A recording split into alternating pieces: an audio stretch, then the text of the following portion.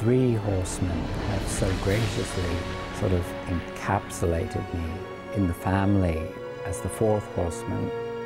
And it's the first time I really feel like I've carried my weight, that I've contributed something important to the group that perhaps nobody else could have. To be able to be so immersed in my world and be able to step out and learn a new skill that requires such precision and such a gift, and sort of relearn, rejigger stuff I used to know so long ago, and do both.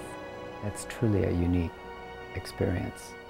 I wanted them to feel from my heart that it was something I felt very deeply about. I was given a clean slate from the beginning to the end and just said, go. Basically just fly and write your soul and write your heart. That's what I did. The music will be part of something much bigger than the music is by itself. Music's part of something magical, which are these airplanes moving in formation. And that's what people will take away.